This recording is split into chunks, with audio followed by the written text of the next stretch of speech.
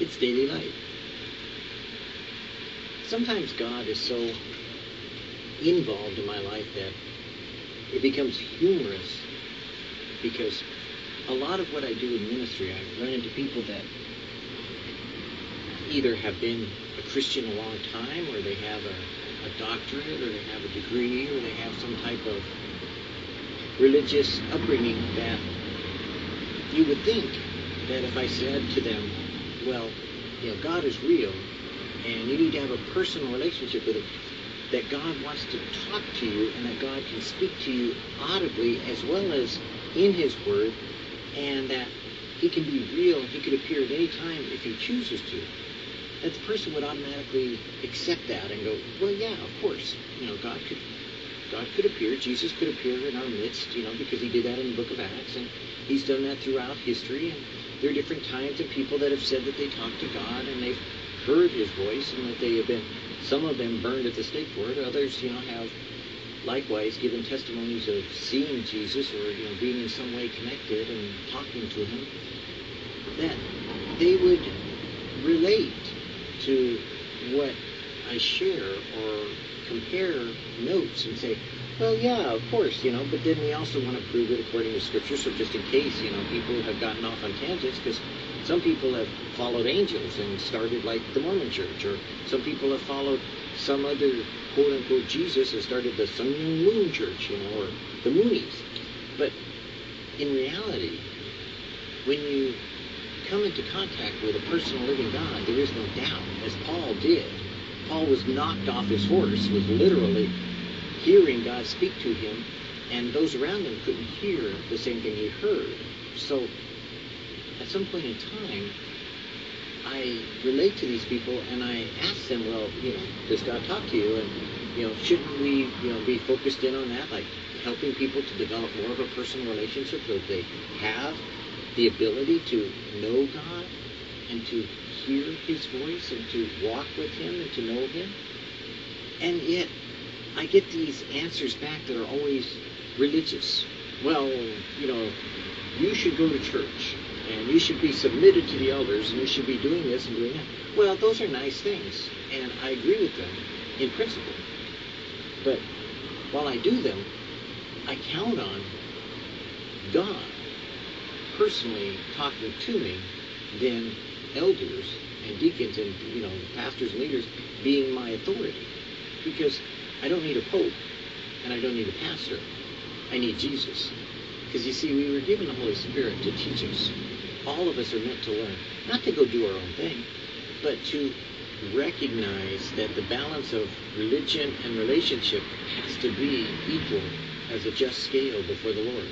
Because He holds them in the balance, and they are equal.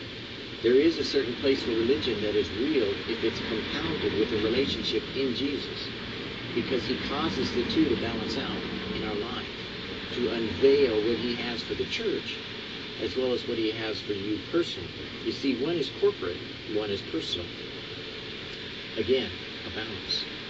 So, I'm shocked sometimes that people don't recognize that they need to focus and zero in with a microscope the very fact that God wants to talk to you, the very necessity that you have to hear Jesus speak, the very reality that God is real, He's alive, He speaks in the midst of us with His Word at times in the Scriptures, at times in the circumstance, at times in the coincidences, at times in the audible, at times in the physical, at times in revelation.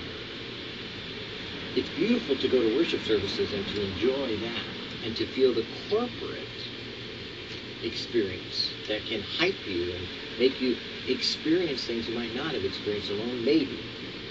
But the reality is that at some point in time, God could take you in the palm of His hand, lift you up into heaven, and speak to you personally, one-on-one, as He did with Paul. So, seek to know the Lord, not religion. Religion will come because God will infuse it into you as you are obedient to Him. But seek to know Jesus in a personal and intimate way, and all these things will be added unto you.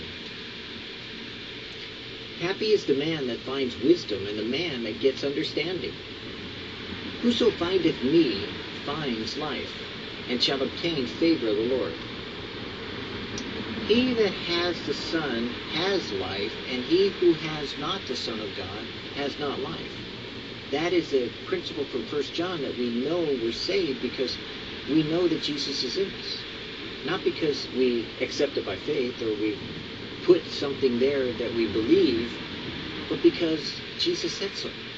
So if he told you that, then you know it. Whether you feel it or not isn't important. The fact is that he spoke it to you. Thus saith the Lord, let not the wise man glory in his wisdom, neither let the mighty man glory in his might. But let him that glorieth glory in this, that he understands and knows me, that I am the Lord. Do you understand and know Jesus? Do you? Can you talk to him today and ask him in a personal way? When circumstances go against you, or the church seems to go in a different direction and you don't know what to do, and you got too many voices in your head, can you put them all aside? Can you set aside the time? Can you walk today and talk today to Jesus himself and have him lead your way? That's why we have devotionals. Because God will speak to you in a personal, intimate way. He will reveal to you what you need today. Because he loves you. He really does. He's not going to leave you out there hanging. Matter of fact, he told you in Proverbs 3, 5, and 6 to trust in the Lord with all your heart, to lean not in your own understanding. Because that's easy to do. But in all your ways acknowledge him, then he would direct your path. So we don't figure it out, but we trust him. So we don't figure it out, but we acknowledge him, and he'll do what? He directs your path. Think about that for a while. What things were gained to me, those I counted loss for Jesus. Yes, doubtless I count all things but loss for the excellency of the knowledge of Jesus Christ my Lord, for whom I have suffered the loss of all things, and do count them but dung, that I may win Christ. If you are in a situation and you aren't learning about Jesus, and you have a good job, or you have a good car, or you have a good life, but you don't know God, leave it. Go find where it is that you will get to know Jesus better. Find that place that somehow God says, I am here. And you might have to leave stuff behind. Because it's more important that you have salvation than it is that you have all the things of the world and don't have Jesus. Because if you find yourself on the day that God takes his church away, or you find yourself on the day of judgment without Jesus, you will be cast into a lake of fire. You will perish eternally in torment. Because you're corrupted and you need salvation. You need that relationship that Jesus gives you.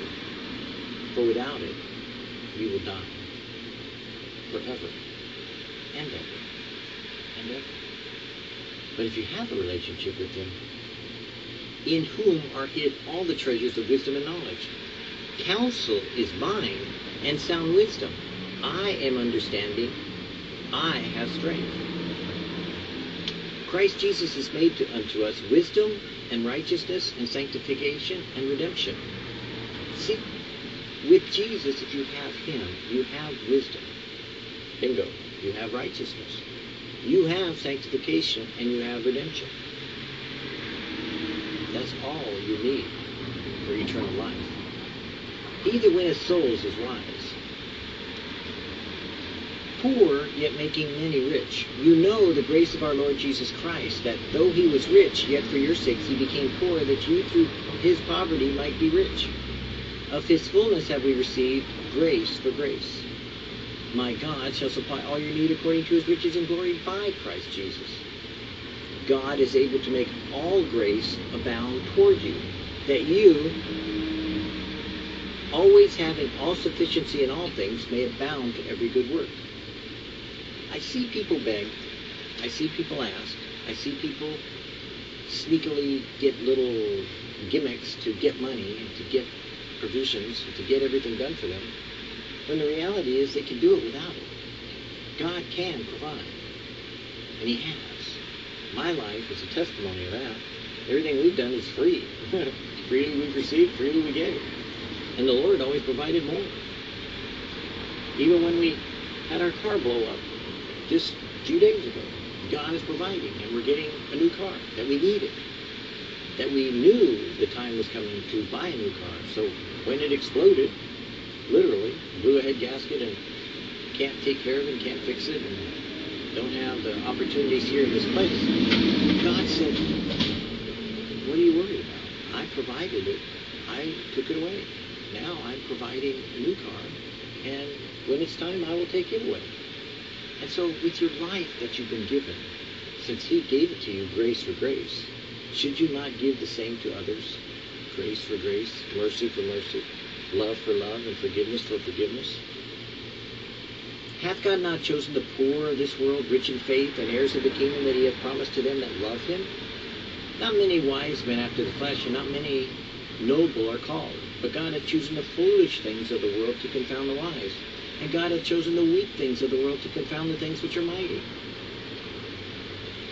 When we started this ministry in sharing the devotionals that God inspired me in my life all these 35 plus years, I knew that I had something unique at the end of my life that I didn't know at the beginning of my life that a lot of people didn't have, which was Jesus in me.